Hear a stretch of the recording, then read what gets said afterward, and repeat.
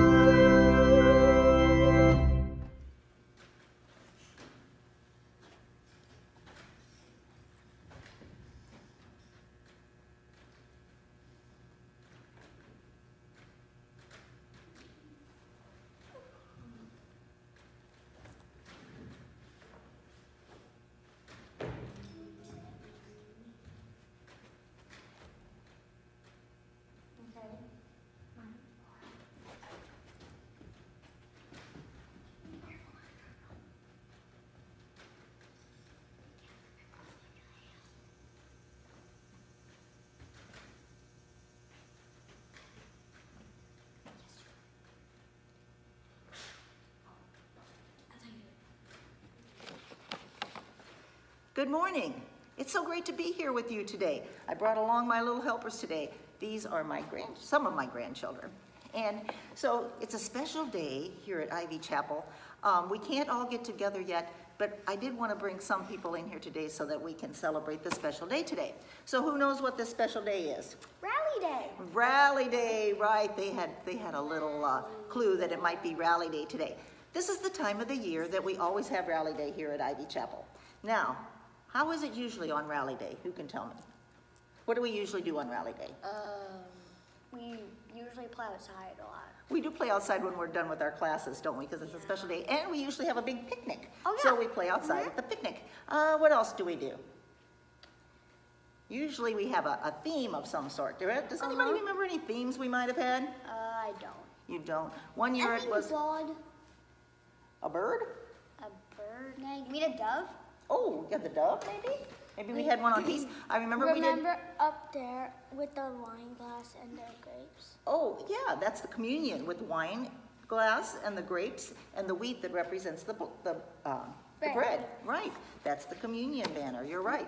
So one time we had a theme, it was with God, all things are possible.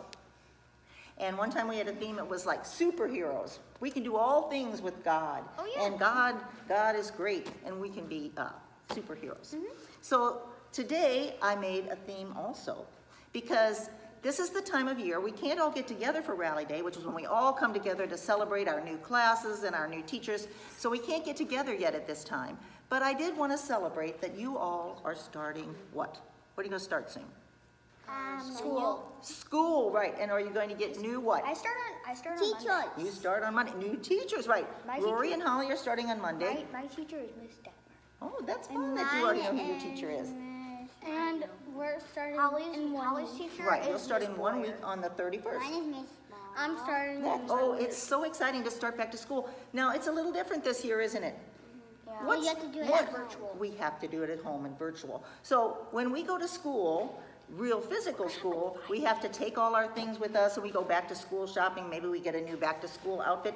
What are some of the things this year that we got that are different for school this year? Did you get something at home this year? I got a Chromebook.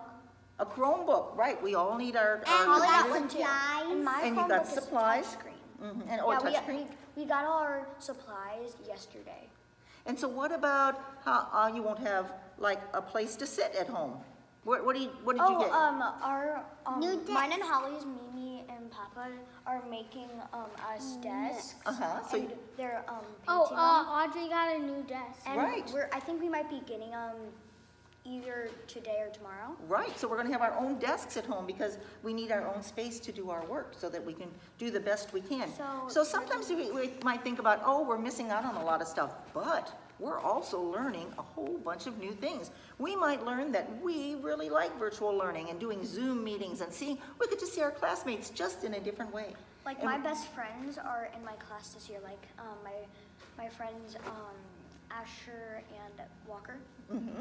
Asher and it's nice because we haven't gotten to see them over the summer, and we can see them on our computers in our classes. Actually, I have been seeing them, but they've been like playing outside because right. Asher's my neighbor. Yep, because we have to social distance and wear our masks, don't we? That's very important. Some kids are going back to school and physical school, and they have to wear masks, which is good to keep us safe. We all need to wear our masks and socially distance to keep us safe. They have to wear them all day. So our theme today, I made a theme, and I want you guys to help me. Okay, who can see what this is? What does this one say? Be strong and courageous. Be strong and courageous. Right, here you go, Jane. You can hold that one. Oh, Rory, what does this one say? Do not be frightened or dismayed. Do not be frightened or dismayed. How about this one, Audrey? For the Lord your God will be with you. For the Lord your God will be with you. And Holly, what does this one say? Do you remember? Hold it up real high. Wherever you go. And that's a verse from the Bible. What is it? Joshua 1, Chapter 1, verse 9. Right, Joshua chapter 1, verse 9. So here, Holly, you hold this one. Now hold them up there. Oh, did we get them in the wrong order? Let's put them in the right order. Be strong and courageous. Rory, you take that one. Or dismayed. Audrey gets that one. I get that one. No, I get that one. For the Lord your God will be with you. Holly gets that. Wherever you go. Wherever we go, God is going to be with us. So what does it mean? Oops, I was worried. What does it mean to be strong and courageous? Brave. Be brave, right. And you know, people who are brave, they don't have to have no fear. They just know that they can go out and do something and conquer something because they can do it. So be strong and courageous. And what does this one say? Do not be, what? Frightened. Do not be frightened or dismayed. So don't be afraid and don't be like hopeless. Don't think that things can't be done and that things are bad. Have hope. Don't be dismayed. Have hope. We can do things. Why can we do things? For the Lord our God is with you wherever you go. Oh yes, you have with on the other side. That was all things are possible with God. Okay, let's hold them there in your laps. So sometimes this summer we might have been dismayed that we can't go, hold it this way, that we can't go back to school. Or maybe we've been frightened about how things are going to go. But you know what's important? We can look forward with hope. We can know that God is with us. God is there helping us to know what to do. And He's with us as we start this new school year. So I got you some things so that, oh, yes.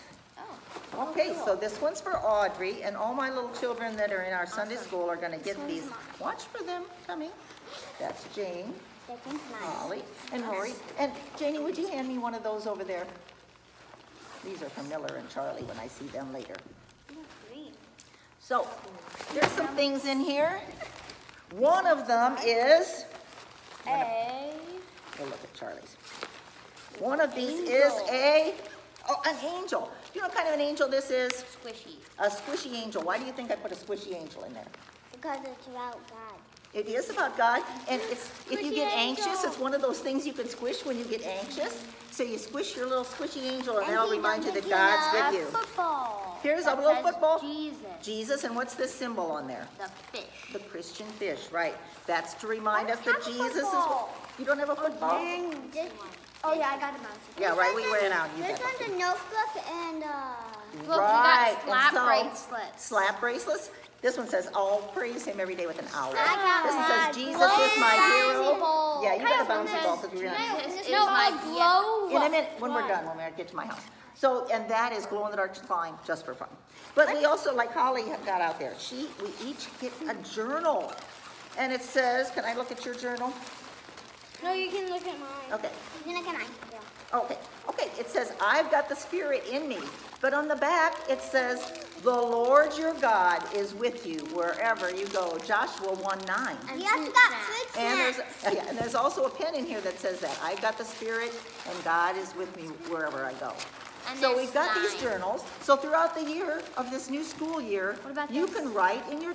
It's slime. You can write in your journal about things that are going on in your life. What if you get frightened or discouraged? You could write in here, say, hey, God, I'm feeling a little frightened and discouraged. Write your thoughts to God in here. And things that you think about, things you're worried about, things that are happy. If something really great happened at school, you can write that. Or you can write about what happens with your family, because with not going to school, we get to spend a lot more time with our families, and that's a blessing too. So Can I take this off? this year, during your school year, let's remember, the Lord, your God, is with you wherever you go. I'm taking this off. Will you guys go and put the candles out for me, please? Oh, yes. And while they're doing that, let's say a prayer. Dear God, we thank you that you are always with us, no matter where we go, if we're having school at school, or if we're having school at home, if we're worshiping in our homes with everyone, in our families, or if we come to worship here at church. And thank you for being with us. Thank you for guiding us, helping us, and loving us. In Jesus' name we pray. Amen.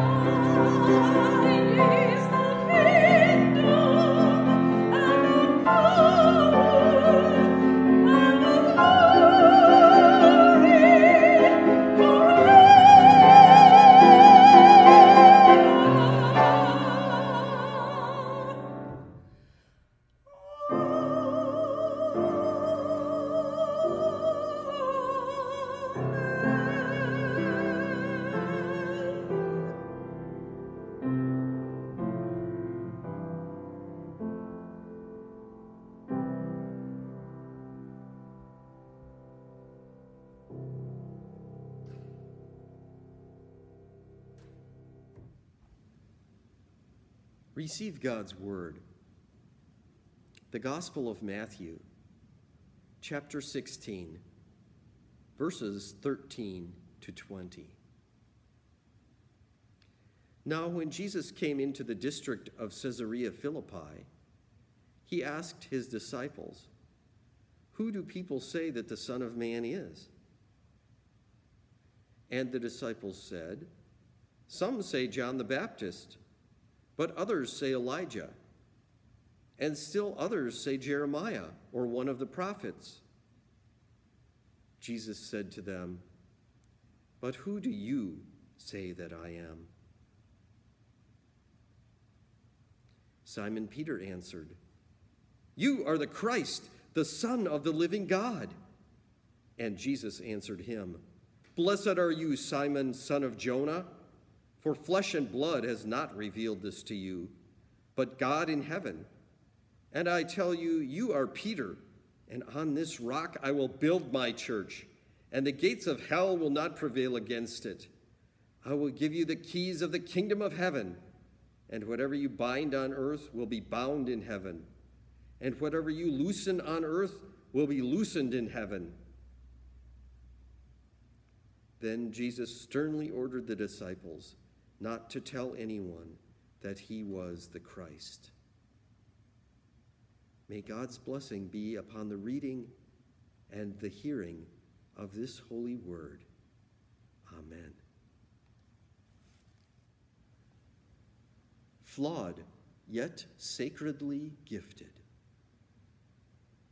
Beloved, you and I are blessed today with a beautiful story from the life of Jesus of Nazareth. The central figure in this story, in addition to Jesus himself, is Simon Peter. We know him primarily by the single name Peter. In fact, the pinnacle of the Roman Catholic Church is St. Peter's Basilica in Vatican City. Roman Catholics think very, very highly of Peter. He was the one, as we know, whom Jesus selected to lead the church once Jesus was no longer present. And after Peter, popes have served as the leader of the Roman Catholic Church ever since. Peter and each and every one of the popes function in a role that is called the Vicar of Christ. In other words, they are believed to be the representatives on earth of Jesus Christ, the Son of God. And one of the teachings of the Roman Catholic Church is apostolic succession. So they view a continuous connection between the present-day Pope all the way back to St. Peter and then Jesus Christ himself. That there is an unbroken chain, and you think of each Pope and St. Peter as links in that chain that you can trace all the way back to Jesus himself. Powerful roots of the Christian church. St. Peter's Basilica in Italy monitored by the Pope's flamboyantly uniformed Swiss Guard, adjoins a spacious public square. I personally find a lot of humor in this. St. Peter's Square is actually an oval. It's a round square. Inside of the basilica is a bronze statue of St. Peter. This work of art is attributed to Arnolfo di Cambio, a 13th century Italian artist. The statue of St. Peter in a seated position sits on an ornate marble chair. In his left hand, Peter holds keys pointing upward in this manner. And as we just heard in the gospel reading, these are symbolic of the keys to the kingdom of God. The statue has Peter's right hand in this position, so he is offering a blessing. And his right leg, especially his right foot, is extended out in front of the rest of his body. So that part of the statue actually goes out beyond the marble base that the statue rests upon. And somewhere along the line, it became a tradition for Christians who were making a pilgrimage to St. Peter's Basilica to touch or even to kiss this right foot of St. Peter. And so many people have done this now down through the generations that over the years, over time, a significant portion of the toes and the right foot of this statue has worn away. It's just gone because so many Christians have made contact with that part of the statue in admiration of St. Peter and in devotion to Christ. So it's a powerful thing.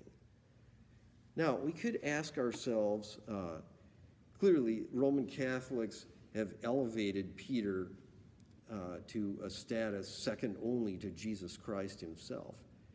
Did Simon Peter always act in ways that Jesus admired?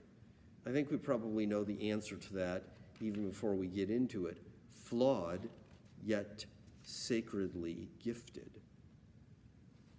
Well, think of this. Before Jesus identified Peter as the one that he was going to build his church on, the rock, his name was Simon. And initially, when Jesus was he was on a recruiting trip, and he was trying to get people to follow him as his disciples. The very first time that Jesus met him, he was Simon, son of Jonah, Simon, brother of Andrew. And Jesus saw Simon and Andrew by the shore of the Sea of Galilee, and he invited them to become some of his disciples, and they did.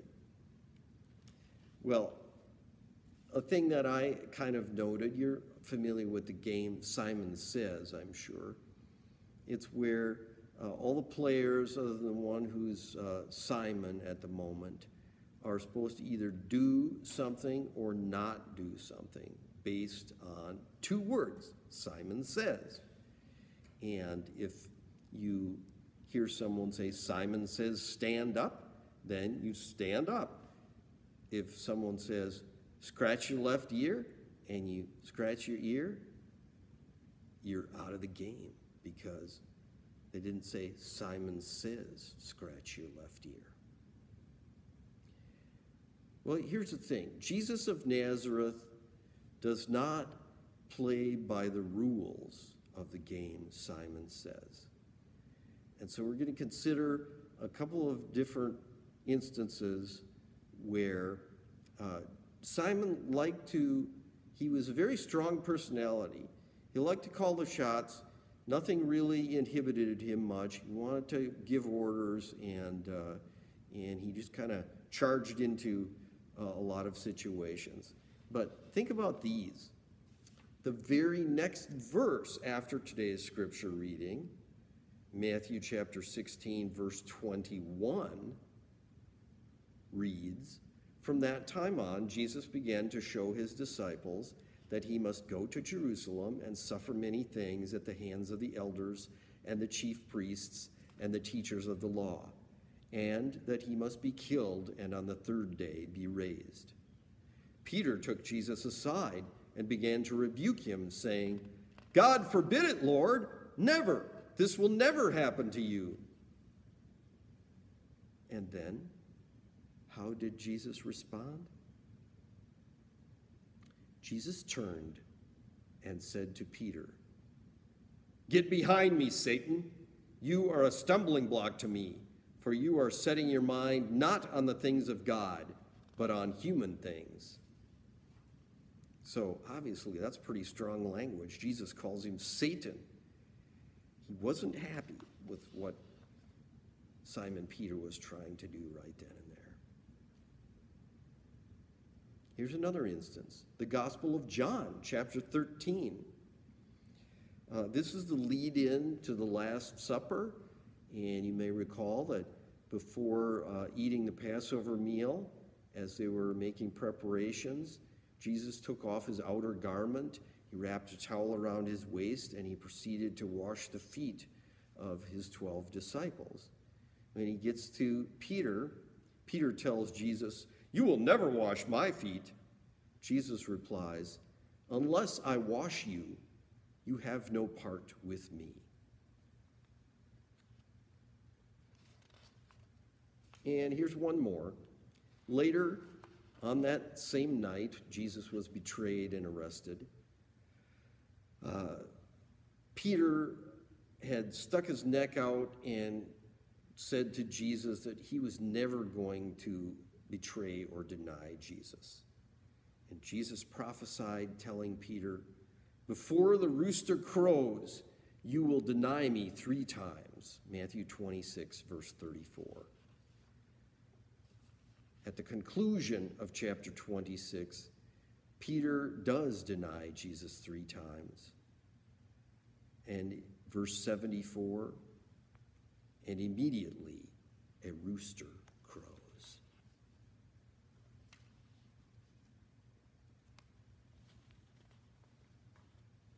Well, so we get a pretty clear picture that while there were times Simon Peter was spot on, there were other situations where he kind of jumped the gun, or he maybe objected to something that Jesus was trying to prophesy or to teach, and Jesus took issue with that. Flawed and yet sacredly gifted. Well, one of the songs that we've learned at a very young age, and we continue to teach this to our girls and boys in church, is "I Am the Church." So I thought I'd mention this one. We're familiar with those words: "I am the church, you are the church, we are the church together, all who follow Jesus all around the world. Yes, we're the church together." And then it goes on to sing, "The church is not a building, the church is not a steeple, the church is not a resting place, the church is a people." Well, I think we know what is meant by "the church is not a building" in this song. And it's a much-loved song with a lot of meaning, emphasizing that the church is meant to be human beings alive and sharing the love of God. So it's action, it's not a structure. But we do have in Scripture multiple places where we are taught about being the building of God. 2 Corinthians 5, verse 1 refers to the faith community as a building of God. Ephesians 4, verse 12, a building of the body of Christ. And then one that's quite well known, in 1 Corinthians 3, the Apostle Paul writes, "You are God's planted field. You are God's field. You are God's building." Oikodomain is a Greek word for this. You're God's domain.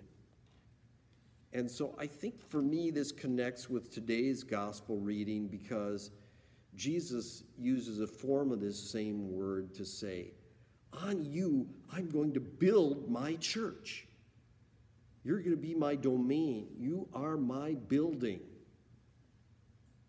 So that's a beautiful imagery and something that we probably need to balance with singing that the church is not a building when we sing songs like I Am the Church.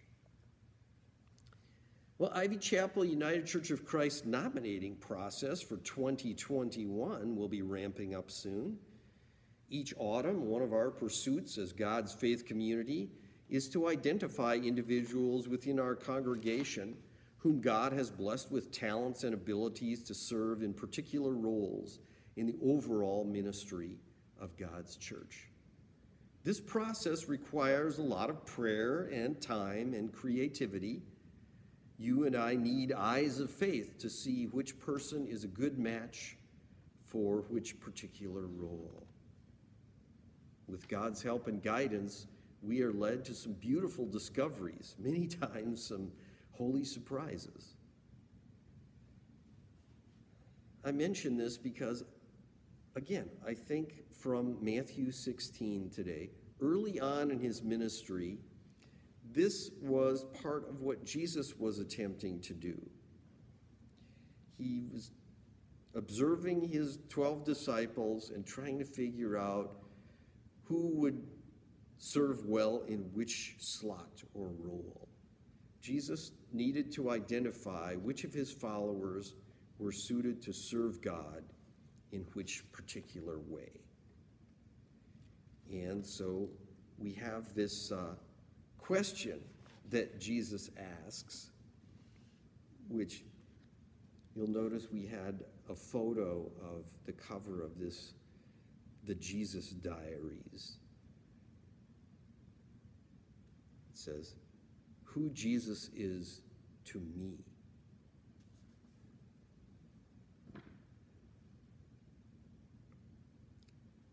This is kind of the way Jesus set up asking the question with his disciples, or I guess you could say of his disciples. He started out, "Hey guys, what's the word on the street about me? What are people saying? What do folks think of me? Is it good? Is it bad? Does anybody have an opinion of Jesus of Nazareth?" And then, as we know, he kind of got a laundry list of different things that people were thinking of him as being a prophet, Elijah, Jeremiah. And then Jesus turned the question, made it much more personal. And I think this is where the gospel today fits in with every one of our lives. Jesus turns to us and he says, "Who do you say that I am?" And right away, Simon Peter pipes up, "You are the Christ, the Son of the living God." "Blessed are you, Simon, son of Jonah," Jesus exclaims. Then Jesus goes on to give Simon this new name. Jesus says, "I tell you, you are Peter, and on this rock I will build my church." Wow. Imagine the Son of God telling you, you are the rock I'm going to build my church on. What a powerful thing that must have been for Simon Peter. And it's also powerful for us, because Jesus needs human beings to continue to be the foundation for the Christian church in 2020 and beyond. So consider this. God loves you. God is calling you. Here's what your Savior is saying to you this day. Blessed are you. I know fully who you are, my child, and I still love you. You are flawed, and yet you are sacredly gifted. I am going to build my church on you. Let us bow and let us pray together. God, you are the creator of this day. We praise you for your gift of life. God, finite and infinite, you are the God of the entire universe, vast beyond our wildest dreams. You also are immediate, right here, in this place, at this moment. You are intimately present with us. God, finite and infinite, we appeal to you in prayer now. We pray for our nation, the United States of America. And we pray for your world, God. Remind us, dear God, that every country on earth is your homeland. Remind us that every human being in this world is your child.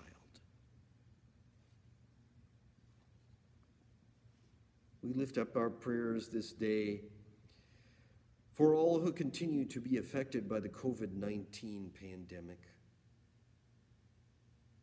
We pray for your blessing upon first responders and healthcare workers, those who are serving, placing themselves in position of danger and illness in order to care for others. We admire them so, and we pray, O Holy One, we pray in your name, Christ Jesus, that your Spirit will guide and help all the healthcare workers and first responders. We pray for those who are in the hospital this day. We ask your blessing upon those who are recovering from an illness. We pray for those who are being diagnosed right now. We pray for those who are recovering from a procedure or a surgery of some kind. And in particular, we lift up to your care this day Levi Johnson and his parents, Audrey and Scott.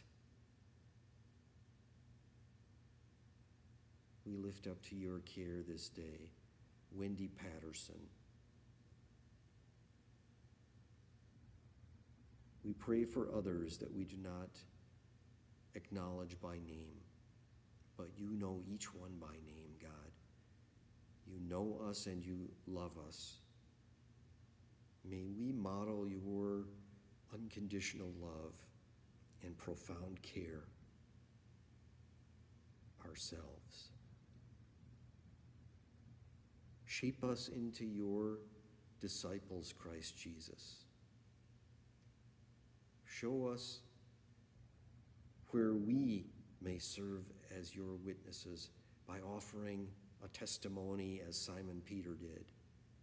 You are the Christ, the Son of the living God. And we pray together now in your words, saying, Our Father, who art in heaven, hallowed be thy name. Thy kingdom come, thy will be done, on earth as it is in heaven. Give us this day our daily bread, and forgive us our debts, as we forgive our debtors. And lead us not into temptation, but deliver us from evil. For thine is the kingdom, and the power, and the glory forever. Amen.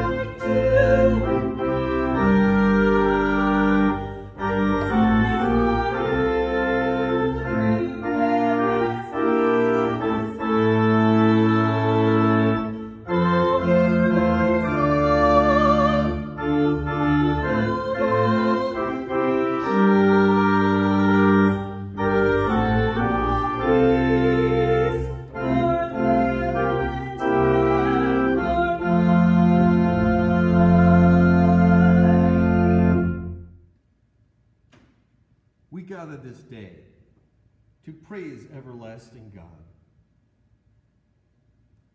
Look at this plate full of stones. 12 rocks. One especially large rock in the center. These are symbolic of the 12, Jesus' followers. Each of them were given unique gifts by God. Each of them attempted to follow in the way of Jesus Christ. In our variety, we complement one another. Remember the words of the letter to the Romans. I appeal to you, therefore, sisters and brothers, by the mercies of God, to present your bodies as a sacrifice, living, holy, and acceptable to God, who is your spiritual worship. Let love be genuine. Hate what is evil. Hold fast to what is good. Love one another with mutual affection. Outdo one another in showing honor. Do not lag in zeal. Be ardent in spirit. Serve God. Rejoice in hope. Be patient in suffering. Persevere in prayer. Contribute to the needs of the saints. Extend hospitality to strangers. Bless those who persecute you. Rejoice with those who rejoice. Weep with those who weep. Live in harmony with one another. Do not repay anyone evil for evil, but take thought for what is noble in the sight of all. So far as it depends on you, live peacefully with everyone. Let us pray. God, beyond our knowing, we believe that you care for humble people who seek to follow you. You have protected your people when they were surrounded by trouble. You always do. You provide a way of escape from oppression. Your love never fails. Come, Holy One, transform us. Lead us and guide us to be open to your transforming spirit. Work within and among us to renew our minds and to build community. Bless all your people with wholeness and grace. You are our greatest hope. We pray in your name, Jesus. Amen.